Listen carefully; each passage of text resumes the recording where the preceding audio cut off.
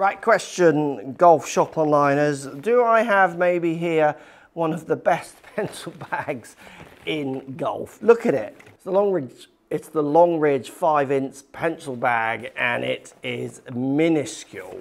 So I'm just going to pop a club in here, look. So it fits all your clubs if you want to. There's no dividers. We're talking as basic as it gets, but the price reflects that. But yet it is fully functional. So we get a little pocket on the front here, bigger long pocket also, all this is pocket, some little tea holder slots, and then another pocket on the back here.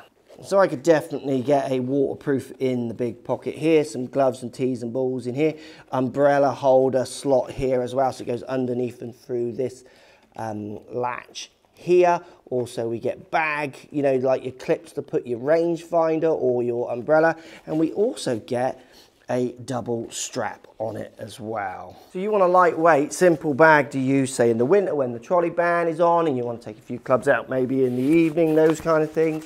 In the summer, yeah, like ridiculously simple, light, and obviously very comfortable. It lacks a little bit of padding here like you get on the more expensive ones.